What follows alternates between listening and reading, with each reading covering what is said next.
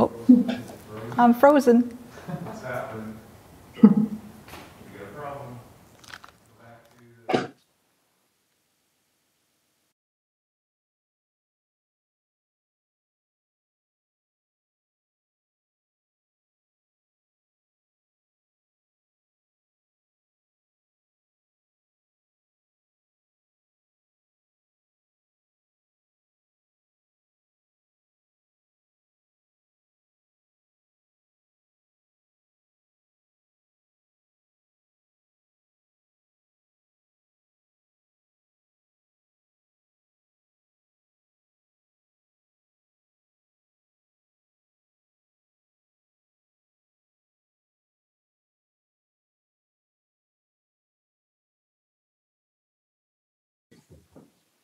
Good afternoon and welcome to the Alice Munro Festival of the Short Story, where we celebrate short stories and Canadian writers in the landscape that inspired Alice Munro. We apologize for the short technical glitch that we had there, but it seems to be working now, and we will continue with our program. We would like to begin by acknowledging that the land where we are coming from today is the traditional territory of the Anishinaabe and Haudenosaunee and neutral peoples. We recognize the First Peoples' continued stewardship of the land and the water, and that this territory was subject to the dish with one spoon wampum, under which multiple nations agreed to care for the land and resources by the Great Lakes in peace. We would also like to acknowledge and recognize the Upper Canada treaties signed in regards to this land, which include Treaty Number 29, Treaty 45 and a half, and our roles as treaty people, committed to moving forward in the spirit of reconciliation, gratitude, and respect with all First Nations, Métis, and Inuit people. And our thoughts remain with those people that have been affected by the horrible news this week. I'd like to move into our conversation today and welcome our author, Lindy Mechefske. Lindy is a former academic journal editor turned writer. She is the author of Ontario Picnics, A Century of Dining Outdoors, a two-time Taste of Canada Gold Award winner for Out of Old Ontario Kitchens, and Sir John's Table. She is the food columnist for the Kingston Whig-Standard, which is Canada's oldest newspaper. Her work has appeared in a wide variety of anthologies, magazines, and literary journals. Lindy spent her early years in England, but now makes her home in the beautiful, historic Kingston, Ontario, where you can find her most days walking her big shaggy dog along the shore of the St. Lawrence River. And Lindy's love affair with food and history began when she was 3 years old, rolling out the pastry for jam tarts in her grandfather's ancient Yorkshire kitchen. Welcome, Lindy. Thank you so much, Nancy. I was listening to Mary Lawson's session before, and I know that we have the reverse trajectory. I started in England and came to Canada.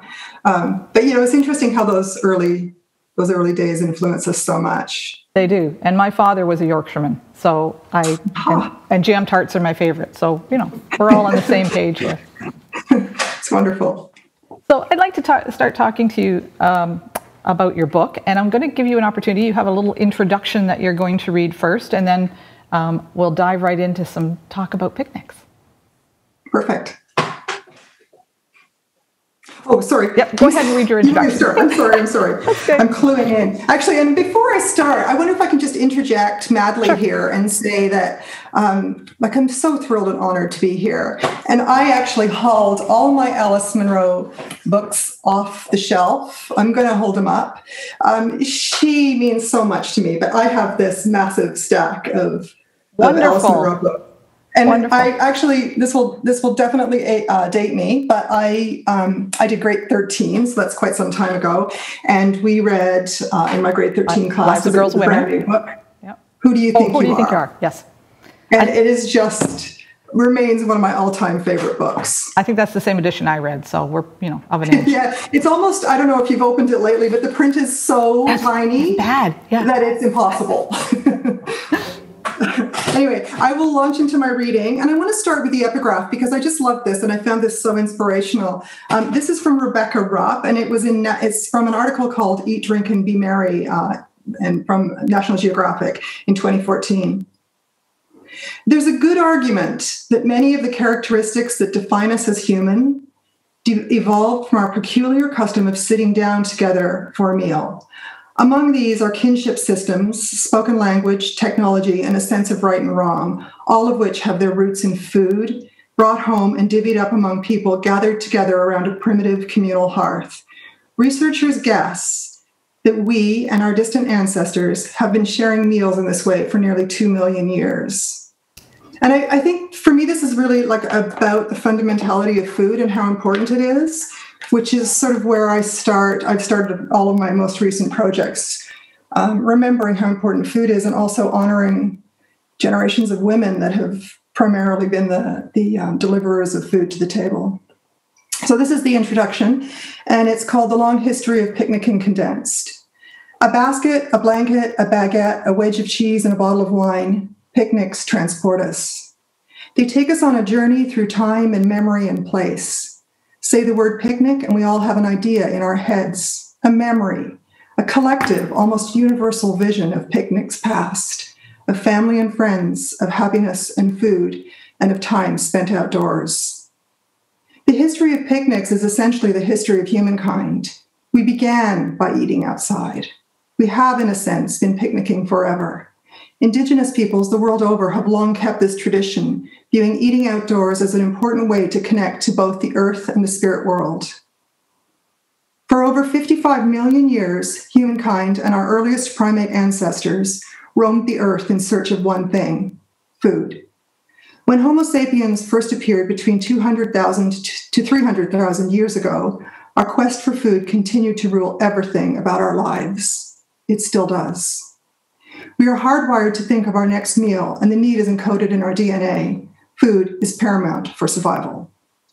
As humans evolved, so did our ideas about eating collectively, sharing food, and eating with family and community. We eat because food is life. But food is also about hunger and yearning, about memory and love, about life and death, about the land we live on, about community and belonging and the powerful connections between us. It's only relatively recently on the human evolutionary timeline when we ceased being full-time nomads and hunter-gatherers and turned towards agriculture that we began to settle, build homes, and move indoors. And it was only after this that the notion of eating outdoors became seen as a treat, a special occasion, a cause for celebration. Later still came the name itself, picnic. We remember picnics. They capture our imagination and stick with us. There is something extraordinary, beautiful, happy, and even deeply therapeutic about picnics. Perhaps it is the bringing together of community, of eating together. Perhaps it is because of the impact of the places we choose to picnic, often immersed in nature and natural beauty. Or maybe it is a simple matter of time spent outdoors, something that is increasingly rare as our lives move further and further indoors. And then, finally, there is the food itself. From the simplest meal to the most extravagant, we are hardwired to remember food. Our food memories are so deeply embedded in our psyche. They're often our first and last memories of life. Evolution plays a role here, ensuring that the hippocampus is primed to form memories about the things that are essential for survival. But it may well be that our recollection of picnics is even more profound because it is linked to some deeply embedded collective primordial memory of that early human experience of being nomads and hunter-gatherers, of eating outdoors. Picnicking is a return to who we are and where we came from. And it goes on, but I think I'll leave it at that because that's the general gist of it. And maybe we can move into questions Absolutely. and pictures and some of those other things that we want to cover. Perfect. And thank you so much for part of your introduction. It's just a fascinating book that when you first look at it, and you think, oh, it's a book of pictures. It's kind of nice. And then as I delved into the pictures, I could see the story evolve and how, much like you say in your introduction, how basic and necessary and unifying food is. People 1,000 years ago ate food. We eat food. It's something that we can draw through the line of history, and I think it's really amazing to do that walk through this book. So I just want to remind the audience members that are here through Eventbrite that you can put some questions into chat, and I will try and catch those as they come up. If you have questions for Lindy, please just type them into the chat, and we'll work through that. So some of the things that highlighted for me, Lindy, right away in the early part of the book and the early pictures, and we'll maybe start with some of the first couple of pictures that we have that we can put up on the screen, is there it is, the hats. Oh my goodness, the hats and the dress. Now, what it reminded me was that the dress was very formal then, that the event of a picnic, we now see it perhaps as something that's casual and laid back and outside, whereas for them it was very much an event and somewhere to wear your very best hat. Absolutely. I mean, I think that all sort of public events, picnics were generally public events, people dressed up for. It was definitely, I mean, there's these pictures of picnics where there's 200 and 300 people at the picnics. And apparently the work that went on for these picnics was months of work because, especially in the late 1800s, but even into the early 1900s, when church groups, for example, would put on picnics, they would be working on them for 3-4 months beforehand, and there would be at least 2 weeks of food preparation alone. But the organizing of the horses and wagons to bring people to the picnic sites, and so the transportation and the logistics were quite complicated. But yes, they were very big. They were huge community events. They brought entire communities out, and I think we've really lost that. But there was very little else that they could do. They didn't holiday. The picnics were summer holidays. And actually, I don't know if we can slow the photos down or maybe even go back to the first one if that's possible. Yep. But so this one here is in Prince Edward County. I think it's Bay of Quinte that we're looking at. And this picture is part of a whole series of photographs by a guy called Harold McCurrick Rathbun. And I just want to tell this little story. So he's sort of late 1800s, early 1900s, his photographs. And all of his photographs, all of his negatives actually were found in a dumpster. Somebody had thrown them out. Wow. And they were retrieved from a dumpster, and then they got sent to a local archives where they were restored. And they're one of the most magnificent collection of photographs that we have, and they're all scattered throughout Eastern Ontario. But he was an incredibly talented photographer, because this is early. This is 1909, so early days of still. Most photographs were by professional photographers, but he clearly had an eye for what he was doing. I just love this photo because not only the hats and the beautiful white blouses and the long skirts, but also they've got their teapot and they've got china teacups and they've got it looks like a glass jar for their milk or their sugar. I mean, it's just the details that just phenomenal. Agreed, and that's something I'd like to discuss next. We can maybe go to the third photo if you can, guys.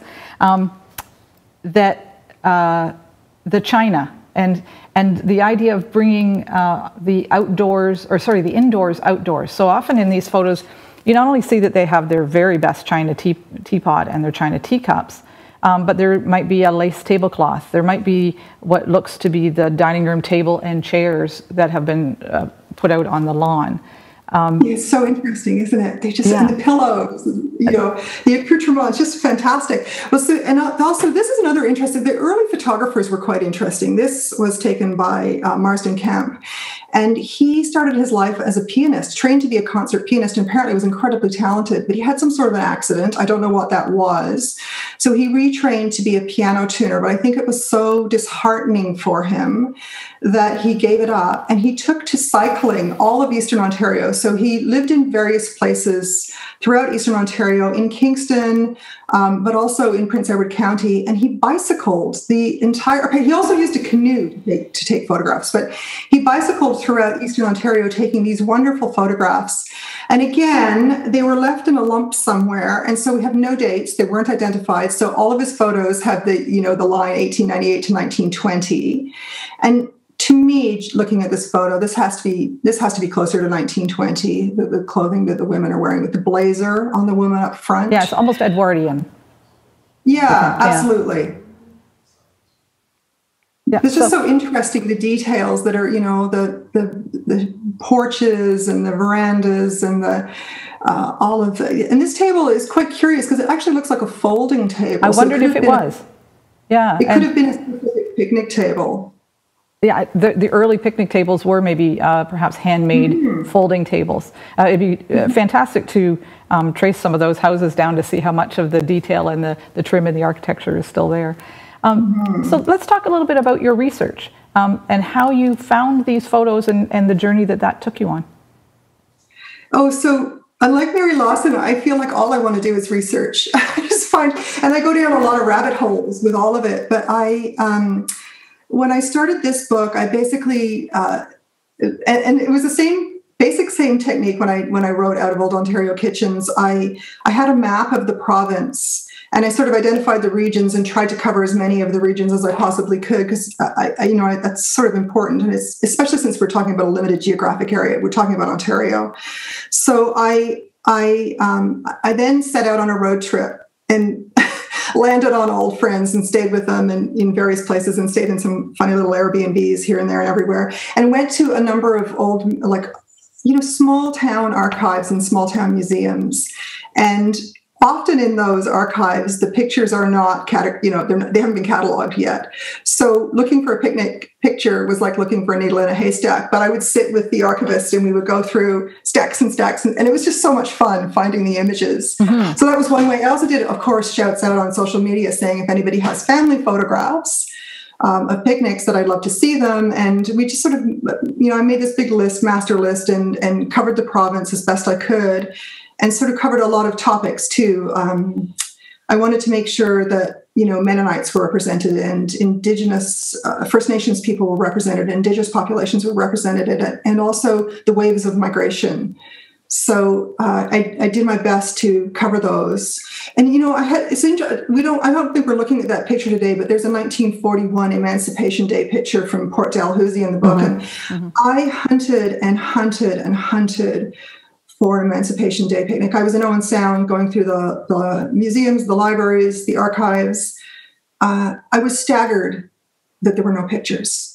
They were, speaking to it's just such a gap in our history. Those communities that were perhaps more impoverished and didn't have the access to professional photographers that would come out and take pictures of important landmark times and events. Yeah, and for me that was a really it kind of gave me goosebumps that we have this void in our history that it's so sad, really. But I did find a picture, and it's a picture that I absolutely love. And the person whose collection it belongs to is Wilma Miller Morrison, and she's in Port Dalhousie or St. Catharines, and they were able to track her down and ask for permission for the photograph. But this is all sort of part of the process, and to me, those are the really big stories, and the stories kind of behind the images, and even the images you can't find.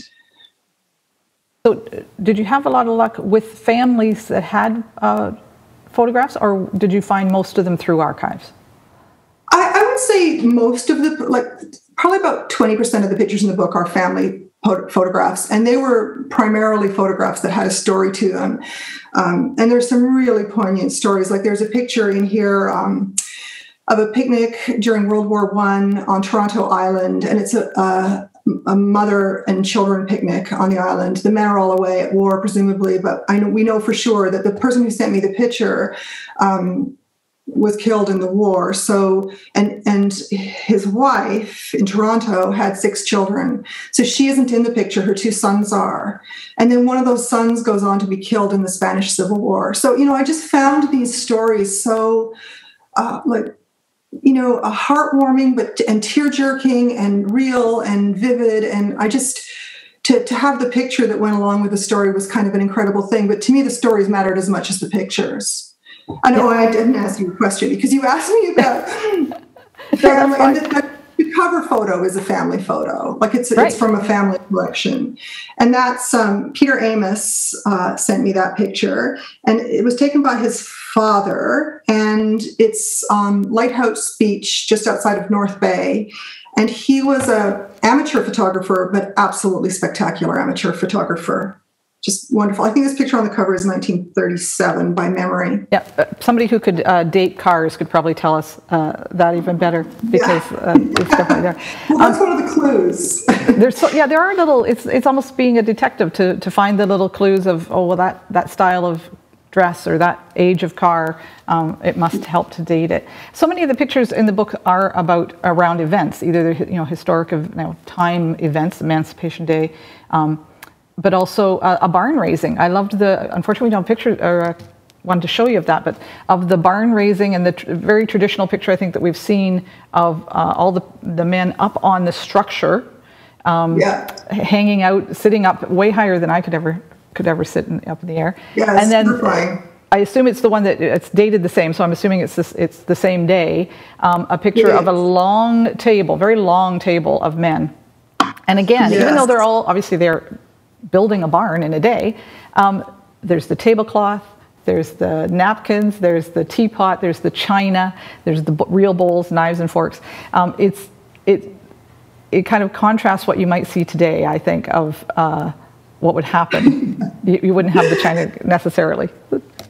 You wouldn't have a barn raising, and if you did, you might not have a barn raising either.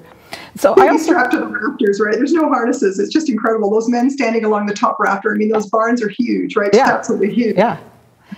And so I found the barn raising dinners quite amazing, and there's quite a lot of information about them. So there would be, again, 2 weeks of food preparation, making pickles, and all the things that can be made in advance are made in advance. The sausages and stored in crocks. And then, of course, as they get to the end, it's all the things that have to be fresh: the bread, the pies, the buns. So all of the men are, and a lot of the children are involved in the barn raising, and all of the women are doing the food. The food. So this huge crowd, just a huge, be 200 people at a barn raising. Yeah, and they got it done.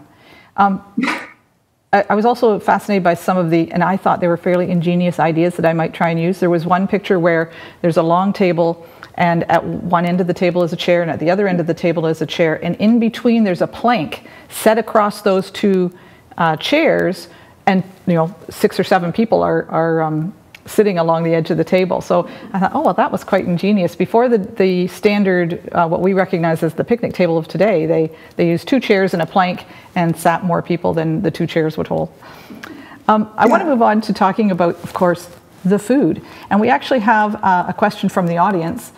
Marion asks, she says, well, she has a comment first. She says, my favorite cookbook is a 1955 edition of From Saskatchewan Homemakers' Kitchens, and where all the recipes are handwritten by the women who submitted them. It includes my grandmother's recipe for my favorite, Saskatoon berry pie. So she would like to ask Lindy, do you have a favorite recipe, and do you have a favorite cookbook? Oh my, I have about 1,000 cookbooks, and they're all my favorites, I think, but I mean, that's really cheating. I use them all for different things. A lot of them are historical, but I do really love the community cookbooks, the sort of, where recipes were sent in by contributors. I love those books. And my absolute favorite recipe for a picnic, and what I would take on a late summer picnic, is an elderberry pie.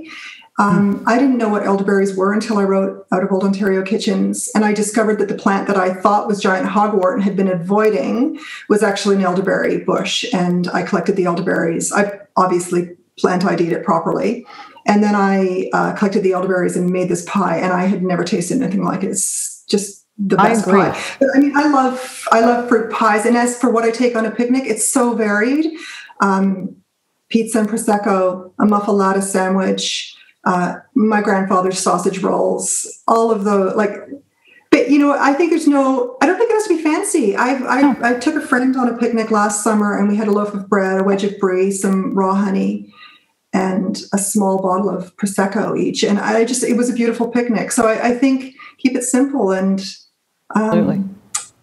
But yeah, I want to try a Saskatoon berry pie desperately. I've got a Saskatoon berry tree at the property that I'm at. I'm just trying to stave the gypsy moths off it right now. Yes, that is an issue this year. And I agree about the elderberry. When I grew up, our next door neighbors had an elderberry bush. Now, my mother never cooked with them, but I do have remembrances of elderberry pie at the next door neighbors. So it's something that's on my list to try. Mind, yeah. we had asked, or we had sent out some recipes via Facebook, and we'd love to know if any of the audience got a chance to try some of those recipes. And are you enjoying this interview with Lindy while you're eating a picnic, perhaps at home? So do let us know in the comments if you're doing that. I want to just give a shout out to one of your other books here that you just mentioned, Out of Old Ontario Kitchens. You can tell that I like it because I've got Post-it marks in there. Great book, and some of the recipes in there are absolutely picnic worthy. The elderberry pie recipe is in there, and thank you for that. Yeah, it's that was a great question. Thank you. I think it was Maureen that. Oh, okay, thank you so much, Marion. Yeah. Great. So, in some of the photos in the picnic book that we're talking about today, I was trying to zoom in with my eyes and see what was on the table. Did you get a sense of people taking, I mean, nowadays we take these pictures that are, you know, you go to a restaurant and you have to, you know, stop and Instagram your food before you consume it. Did you get any idea that they took pictures of the food, or was that secondary to the people? I really do think the food was really fundamentally important, but they hadn't, you know, food photography was not a thing. So I think this has come much later. But, you know, having said that, I'm still open. I have my book open at page 39, which is the barn raising dinner. And that's a spectacular photograph of the food, actually, of the cut glass they have on this table. Yes. And you know, so I think it was very secondary. I think they didn't, you know, they weren't focused at all on taking pictures of the food. I think the idea of picnics was primarily about community. Certainly feeding people, it was necessary, but it was just one of those tasks. Perhaps we can put up the picture from page 50, which is a favorite of mine, because it's the ladies from the Eaton Company mail order office. And I believe this would have been like a work picnic. And Absolutely. Clearly they were having some kind of beverage. I'm not sure what beverage that would be, but isn't there one in every crowd that has to you know, hoist the bottle in the photo?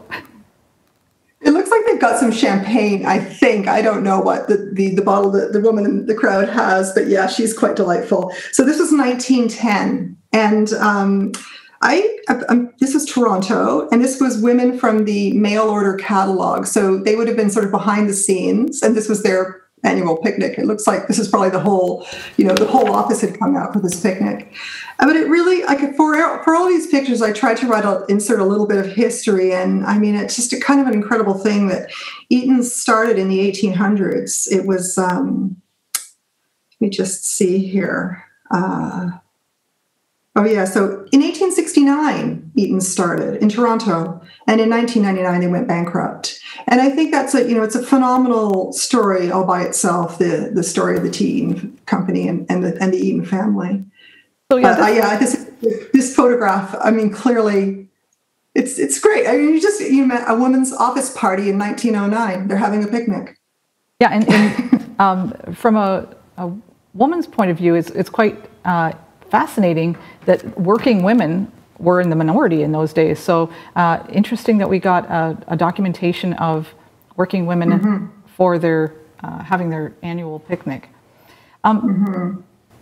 Somewhere in the middle of the book, I noticed a big difference, and we can maybe go to the picture on page 74. We'll illustrate it quite nicely. That all of a sudden the car becomes prominent in the pictures. Up until this point, there were some lots of different modes of excursion. There was some horses and cart, and obviously people walked or picnicked local to home. But this one depicts the Ford Motor Company's first annual company picnic in very, very close to our location here, Grand Bend, Ontario. What do you think the motor car did to the picnic to change it? That's a good question. Well, there's an awful lot of photographs as we move on from 1920. So cars started appearing in Ontario in the early 1900s, 1904, 1905. And as we progress through the decades that follow, people are obviously far more mobile. So I found a lot of And simultaneously, we're also moving away from professional photographers and to almost fully amateur photographs that we come across in places. And the quality of the photos definitely changes. So there's way more of them. The quality isn't necessarily as high. This one was probably a professional photograph still. But the car changes everything because it makes everybody mobile. People are, going to Algonquin Park. People are going into Northern Ontario to places they've never been and exploring. And you see picnics everywhere. And the cars are often photographed because they were a real point of pride. So this, the photographer would have come out here and obviously taken pictures of the crowd, but clearly he stopped to take this fantastic picture of these cars in the lot. It's just a gem. And I was thinking that in 1920, the drive from Windsor, Ontario to Grand Bend would have taken quite a time in those Model Ts. One presumes that they're Model T style Fords. Again, I'm not a car person, but the picture on page 82 as well shows the picnic with the car as part of the seating. But I think what we've seen here is a bit of a progression from the ladies with the great big hats and the fancy clothes to these women are slightly more casual. We still have the china, we still have a tablecloth, we have maybe a little folding table and the lovely basket.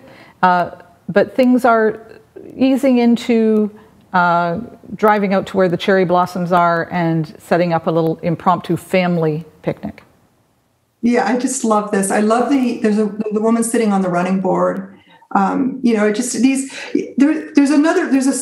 is a series of photographs that were taken amongst the cherry blossoms in Grimsby, and there's a couple of other pictures where you see the whole lineup of the cars and all the people sitting on the running boards. It's quite delightful. But I liked this one because we can see the picnic and we see the women so clearly here. This was a Boyd photograph, and both John Boyd Sr. and John Boyd Jr. were professional photographers. So I don't know who's in the picture, but I think this was probably taken by John Boyd Sr. I think that might be John Boyd Jr. that's here. They were Globe and Mail photographers and renowned. This photo is just so crystal clear and so beautiful. Susan has a question for us from the audience. Do you write about church picnics, garden parties? And those, she says, are some of her fun memories. Yeah, there are both church picnics and garden parties in the book. And those church picnics, those early church picnics, they were really such a big deal. So I talked earlier a little bit about the preparation for them, but almost always a newspaper was invited and involved, and in the early days, so late 1800s and early 1900s, and would be taking photographs. So we do have a pretty good record of those picnics as opposed to some of the other things which we're lacking a record for. Again, yeah, the local newspapers would document happenings around the community, and a big picnic, a family picnic, a church picnic, a work picnic would be news and need to be documented. So that's no doubt invaluable way to find some of those old photos. Donna Woolton has asked, eating outdoors is very popular now with the pandemic as families and friends are meeting outdoors safely over picnics. Have you found an increased interest in your book because of this? I haven't heard anything about what's happening with the book, so I won't answer that. But I was scheduled to publish this book a year earlier, and it was going to the printers it was due to go to the printers last April and be out last May. But it was such early days in the pandemic that my publisher didn't know what was going to happen and didn't know if book distribution would continue or things would go on. And as it happened, the pandemic has actually not been terribly detrimental to books. But I don't think I'm answering the question here. Well, the question, sorry. She was just asking if she had asked the question about was there an increased interest, but also I think there is an interest in picnics now. I think there is an increased interest in picnics, which is fantastic. I'm really happy about it because I think it's such a... for me, exploring, going around the province and looking at these pictures really renewed my love affair with Ontario. And I think I'd lost that. I think that we spend so much time indoors and we spend so much time on highways, and we're so far removed from, many of us, from the natural world. So for me, just even like traveling around to the small towns, but seeing these beautiful pictures of lakefronts before an era of cottages, and recognizing that we have 1/5 of the world's freshwater supply in Ontario. Just to me, the kind of recognition of how vast and magnificent the province is and how charming it is, that was the kind of happiest outcome of the book for me. And if that's an outcome for anybody else that looks at it, that will make me very, that will please me immensely, because I feel like we need that. We need this move back to nature, and we need this move back to being outdoors and enjoying the outdoors and celebrating it, celebrating where we live and finding it charming again. Yes, I agree. On page 91, we'll maybe move on to that picture. This is a little earlier than my childhood, but it reminds me much of going on field trips with my family as a young girl. And prior to the advent of fast food and roadside stops where there's 3 major fast food locations and gas, those places didn't exist. So you did pack your own lunch, and you stopped on the side of the road. You found a nice flat spot or not flat spot, and laid out the blanket and had your meal. Yeah, I think there is a return to that. And so I didn't fully answer the question before, but I noticed, I saw a news story about how the Ontario parks are offering day passes during the week for people to go and use and they're free day passes just throughout the rest of the pandemic. And I saw today that they're going to have to change the rules because they're so inundated. So yes, people are returning. And of course they're picnicking, because when you go to, one of your provincial parks for the day, that's what you do, is you pack up a picnic. And just to return to that. But this Ancaster picnic is in the book for kind of personal reasons for me, because when my family moved from England, we lived in Ancaster. And I didn't realize until I was writing the book that it's the second oldest settlement Kingston is first, but it's the second oldest settlement in Ontario. So, but I went to high school there and read Alice Munro there. Awesome. It actually reminded me of those drives that I would do with my family, and my mother was from Hamilton, so we would drive in that direction, and somewhere along the line, it must have been maybe on the Hamilton Escarpment or somewhere like that, but there was a spot where my dad would stop, and there was quite literally a pipe coming out of the side of the cliff beside the road with water. And it was a treat to stop there and have your little glass or mug or whatever you had and fill it up or bend your head and do it and drink directly out of the side of the road. I'm not sure that people would do that today. Yeah, I've drunk from that very place. So it's a mineral spring of some sort. It must be, yeah. I have just a sketchy memory of it. I think it's off Sulphur Springs Road in Ancaster. Okay. That could be it. That could be it. I'll have to go and see if we can still find it. Yeah. So when we move on a little bit into page 121, what we saw there, I thought, to me, reminded me more of my childhood and the change on the table of the food items. So now you don't necessarily see the big loaves of homemade bread or the homemade pies, but I see a ketchup bottle and possibly what looks like it might be Coffee Mate or something like that. It is. And this is 1972, so this is definitely my generation. And the women are dressed casually. In some of the other pictures close to this time frame, there's women in shorts or pants, and it's not the same as the earlier pictures with the long dresses and the big flouncy hats.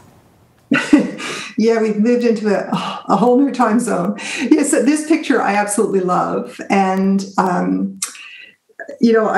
I just find this, first of all, the clothes are fantastic. The caftan here and the cat's eye glasses. Yeah. But yeah, the food on the table. I mean, I actually I enlarged this and poured over. It is coffee mate. There's a jar of sugar up front. Yes. And there's a sort of a no-name cola. You know, they've got their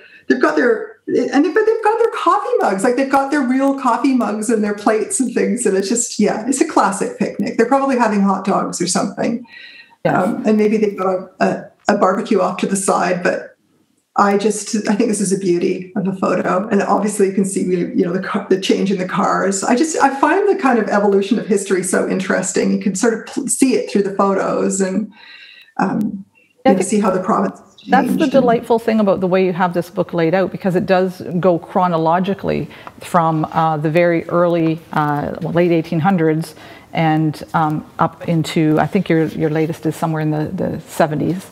Actually, I ended with a picture of it's 2013, and what it's is that like? the Depot at St. James Park in Toronto, which was taken down, and it was part of the Occupy movement. It was lived in for quite some time, and the Occupy movement had ended when they took this down. They've built a new gazebo. They've built a new structure now. So I just thought this is a great piece of Ontario history.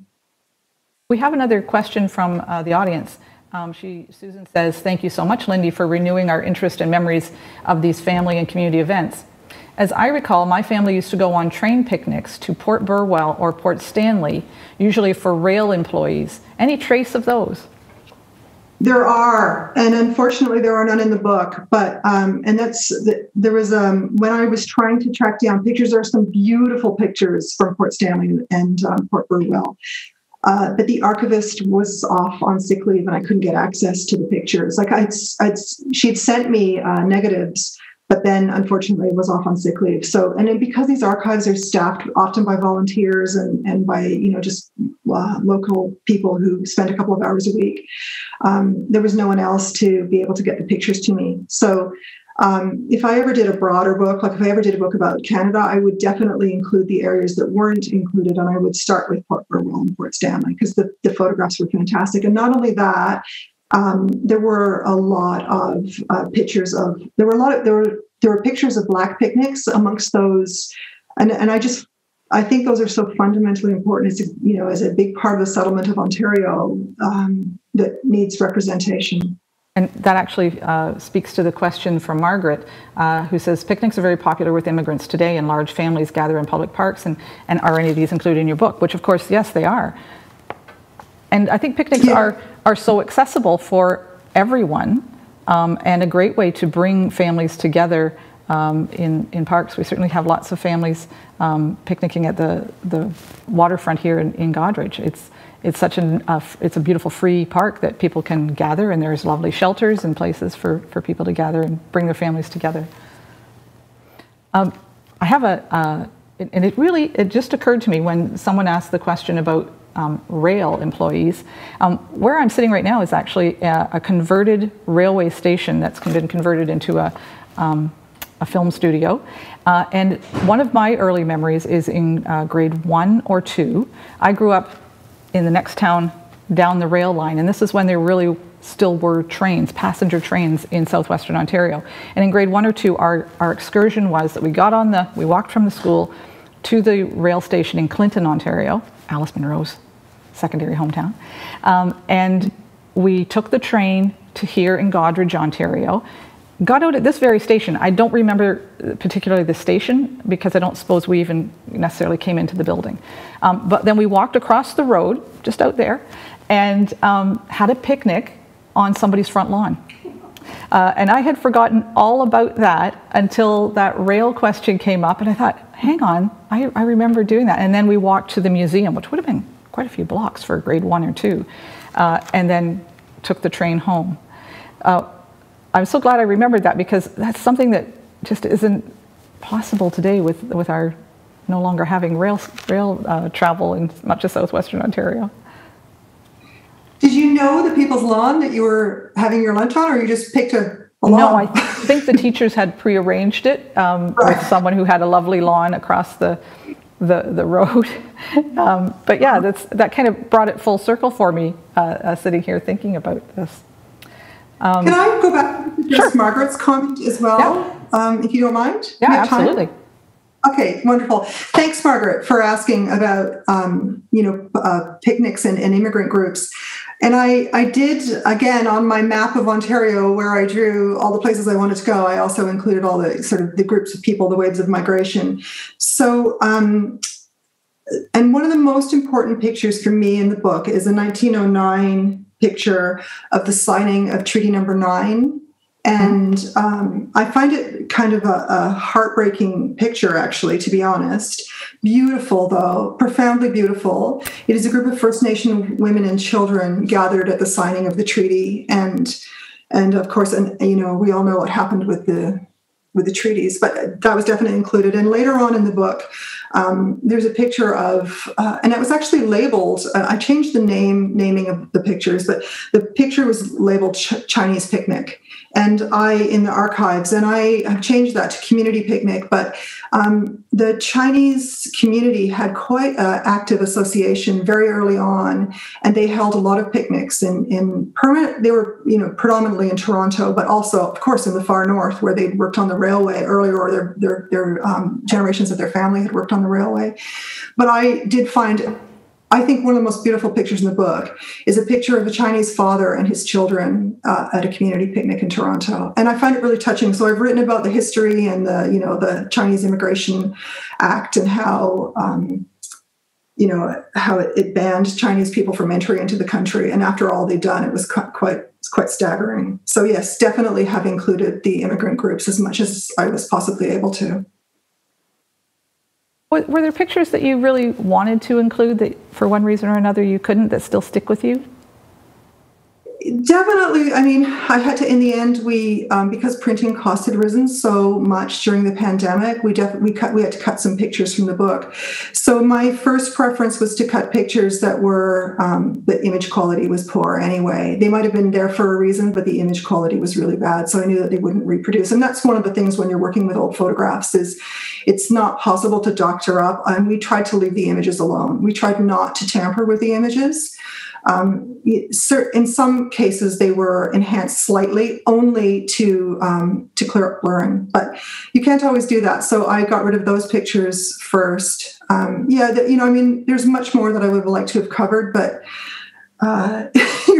you're contained by the number of pages that are going to go to the printer. So I just made decisions based on, first of all, representing the province, but also on the quality of the images.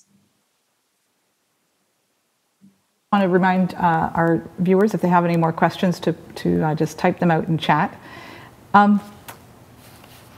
Your favorite picnic spots. Do you have favorite picnic spots around Ontario that you're willing to divulge? Well, I really love the locks up the Rideau Canal.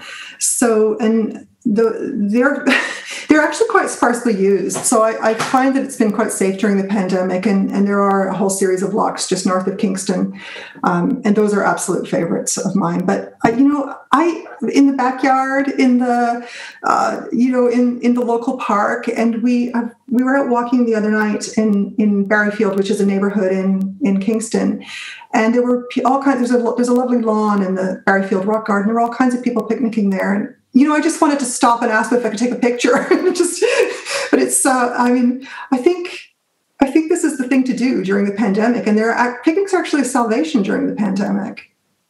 For certain. And during this sort of shoulder period where we can see people outside, but we can't see people inside, I think there are lots of people that are taking advantage of the picnic and the gatherings and rediscovering the joy of being outside and enjoying each other. What about picnic disasters? Did you get any sense of the picnic that got rained out or invaded by? Well, we all know that the picnics get invaded by seagulls. Did you see any photographic evidence of those? Not a lot, but I did. I mean, there are some kind of funny pictures. So there's a picture taken of a bunch of gentlemen that are arriving at Algonquin Park I forget the date of this picture, but I think it's sort of 1920s, 1930s perhaps. And there's no picnic table. So they've taken their canoe and turned it upside down and are having the picnic atop the canoe. And so again, they're using the running boards of the car. So it must be the 20s and 30s. Yes, I found it. It's 1932, actually. And I was thinking, what did they do about, bug repellent? Because they likely wouldn't have had anything other than perhaps citronella. But maybe they just live with the elements more. So, I can imagine there were a few picnics. Yeah, they were just itchy all the time. Yes, I did find that photo. No table, no problem, 1932. I think we've all improvised when we arrive at the picnic spot and realize that we have forgot the cutlery. Yes, true. Don't forget the cutlery or the corkscrew if you're bringing wine. Yeah, exactly. Unless it's screw cap.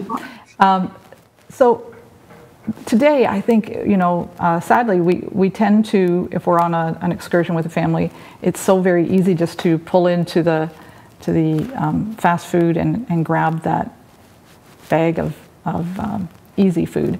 What would you like to see people revive about picnics in the future? Not so much what I want to see people revive about picnics in the future. I feel like for me, the thing that I got out of this was get back outdoors. Just get back outdoors. And it doesn't have to be complicated, but we spend so much time indoors and so much time on highways.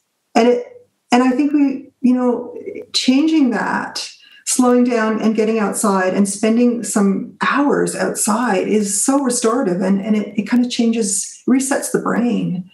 So I think, yes, picnic, definitely, but I'll just get outside. Join the friends and family and can, yeah. You know what, because for much of winter, we're not going to be, we don't spend as much time outside, so. Perhaps the winter picnic is the thing that we could champion. Yes, Party Canadians. Every single year. I think there is also the two kinds of picnic, and maybe now it's three. So there's the picnic where you prepare everything at home, pack it up in the beautiful basket, or I have some of those lovely tins. I was finding some of my tins in these photos with the plaid on the outside. So there's that kind of picnic where you make it all home and you pack it up and you take it and you enjoy it. Then there's the barbecue picnic where you take the food to be prepared, over the campfire. And then we have kind of evolved into the fast food picnic of grabbing the bucket of chicken or the bag of hamburgers. Do you have a favorite of those three? Do you like cooking outside? Well, I mean, if I'm going to have a picnic with a group, I'm a big fan of the potluck picnic, and just everybody brings something, because it's always so interesting when that happens. But I'm not as big a fan of the barbecue picnic. It's one thing if the barbecues are set up, but transporting all that stuff and the barbecue is just like, it's so much work, right? So I think if I'm going to pack a picnic, I just lean on the side of simple, and I really do love the good loaf of bread and the cheese and honey and fresh fruit. It's the easiest picnic, and it ends up being one of the nicest. Terrific. Well, thank you so much, Lindy, for sharing this book with us. Are there any other stories that you want to share with us before we close out? No, I think we've sort of covered. But one thing of course, I want to say thank you so much to the festival and the committee for having me. But I mean, one thing that the message that I always want to get out is that I want people to think about the importance of food and the fundamentality of food. And also, I just want to continue, if I can, to pay homage to the women that went before us and did so much work in the kitchen, and so much work that was, completely, it was unpaid. There was no particular gratitude for it, but it was endless work. And I feel that I never want to stop talking about how fundamental and vital that work was.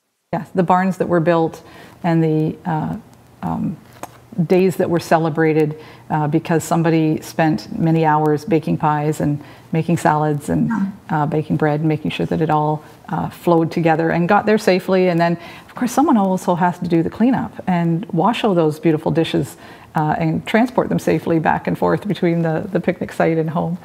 So yeah, there was relentless work. It has been relentless work for centuries, for throughout time. And that's my mission in life now, is to kind of talk about and honor that work. And done with love. We learned about the explorers, we learned about the fur traders, we didn't learn about the women who never stopped working. So yeah, it fascinates me what they ate. Yeah, what did they eat in those days, and how did they prepare it, and what did they gather in from their surroundings. We could talk about this for a long time, and there's obviously lots more to explore. Do you have any other new ideas for new books in the pipelines in the future? I do. I'm working on one right at the moment. It's food related. Not maybe as food related as some of the books I've written, but it's definitely food related, and I'll stay in that vein because I love writing about food. Well, we'll look forward to that. And thank you so much for joining us here at the Alice Munro Festival. It's been fascinating. I certainly recommend to anyone that you can spend a long time just sort of delving into this and getting inspiration for your own picnics in the future. Maybe dusting off some of that china and the silverware instead of the Tupperware or the brown paper bag. I want to thank Lindsay for joining us again today, for certain. And I'd like to thank some of our sponsors. I'd like to thank the County of Huron, the Township of North Huron, the Ontario Arts Council, Dr. Marie Gear, Royal Homes, Capital Power, Howick Mutual Insurance, Microwage Basics, and so many more that you will see on the screen in front of you. All of our books are available through the Huron County Library System, but also at the Village Bookshop in Bayfield. So make sure to check them out online and give them a call or order through their online and pick up some of these books. Thank you very much for joining us again. I'd like to hope that we will see you all in person next year in our 20th edition of the Alice Munro Festival of the Short Story. Have a good afternoon, stay safe, and keep on reading.